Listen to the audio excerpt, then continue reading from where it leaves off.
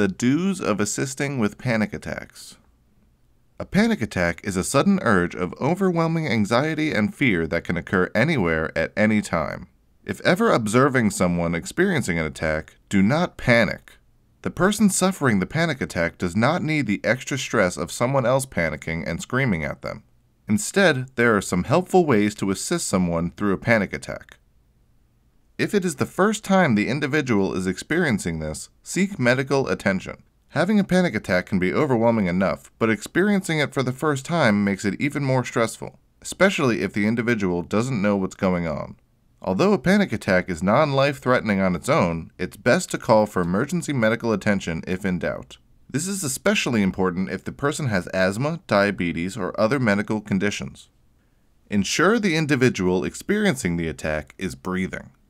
If the individual is standing or leaning against an object, ask that they sit down. This will make breathing easier and ensure minimal harm if they faint.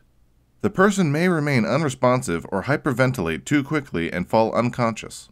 If this is the case, lay them down, listen to their breathing, and check their pulse. The average adult heart beats 60 times per minute, so try to keep track of the clock as you take their pulse.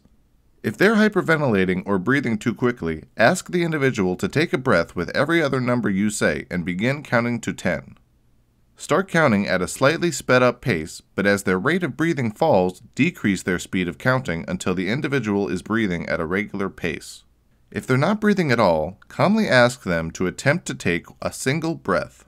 This request may have to be repeated several times, and once they respond, continue to make this request. The goal is to have the person breathing on their own. Ask grounding questions.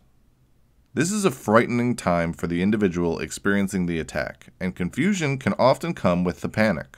Asking simple questions can help ground them.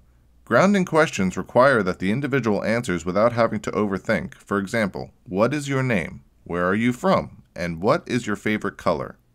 These questions provide an anchor that the individual can focus on. If the individual is unable to provide verbal answers, then ask yes or no questions.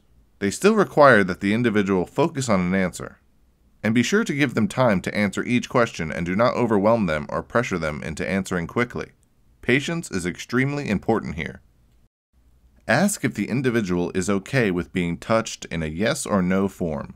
If the answer is yes, slowly move towards the individual while remaining in their immediate range of eyesight.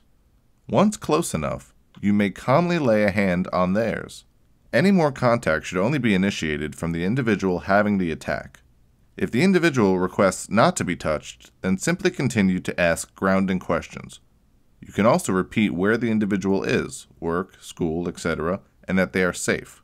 Do not ever touch a person who's experiencing a panic attack without asking and receiving permission to do so. In some cases, the situation can get worse and their panic can increase if the individual is touched without permission. Do not leave the individual struggling through the panic attack alone. One of the scariest parts of a panic attack is the inability to focus on all parts of reality. The individual knowing that they are not alone during this struggle can make resurfacing from the panic attack easier.